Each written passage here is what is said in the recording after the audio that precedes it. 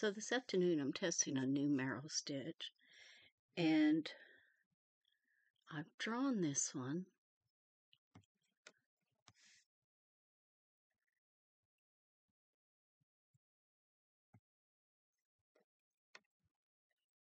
Speed it up a little bit.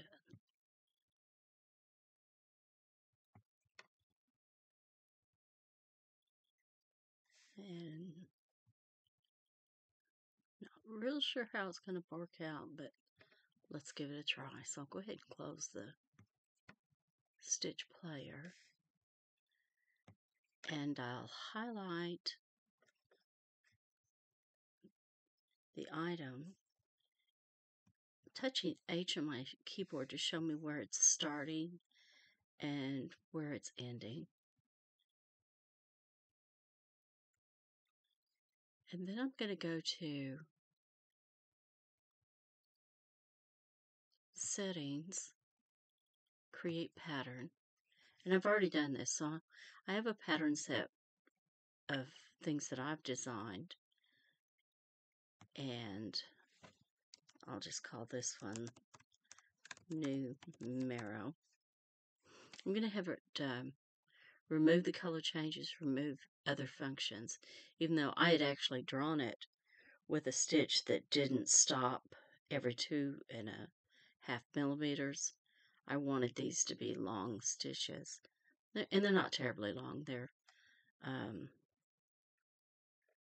little less than 4 millimeters wide, so that's safe. And I'll say I'd already created the folder, the pattern set, so I'll say OK. Tells me it exists, so I'm going to have it overwrite. You won't see that when you start a fresh one.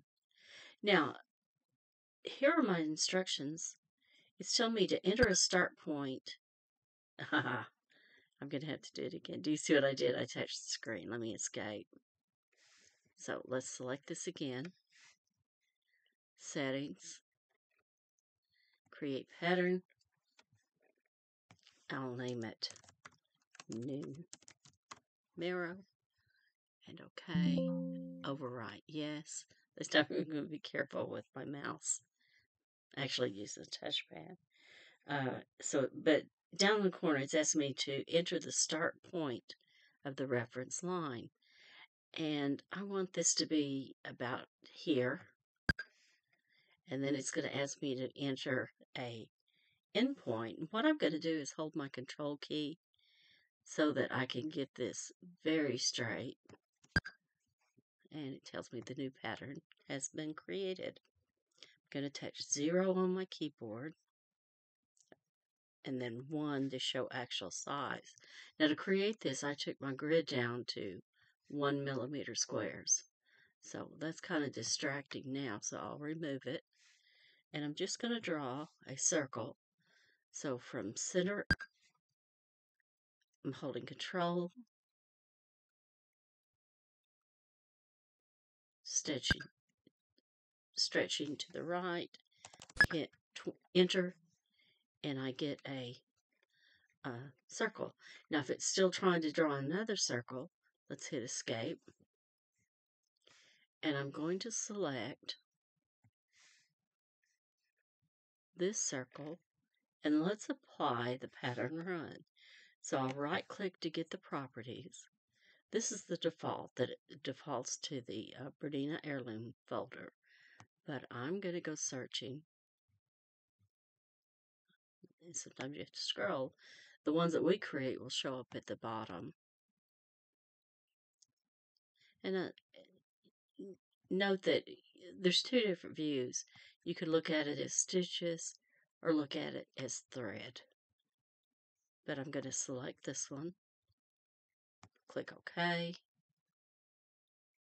And I'm fine with the size, but I could actually change this if I wanted to do a taller design. Those components can be changed right now, but I'm going to say OK. And so what I'm seeing is that these could actually be a little closer together. See how I've got some gaps. So let's open the object properties again. And let's change this spacing to perhaps 3 and apply. That's pretty nice. That's going to cover the edge nicely.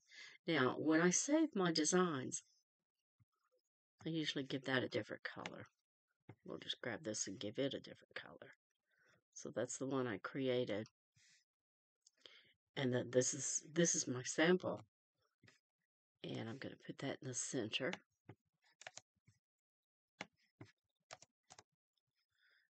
And that's how I'll save this.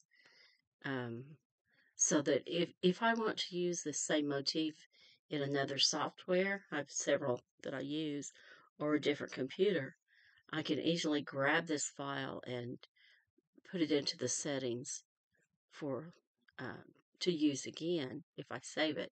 So I'm going to save this as GB Merrow 24. Control save.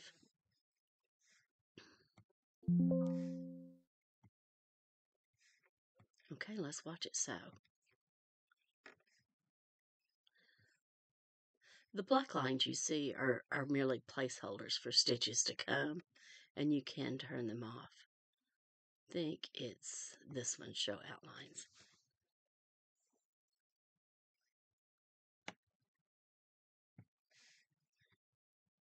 So now I'll take this to the sewing machine and see if I like the appearance. Thanks for watching.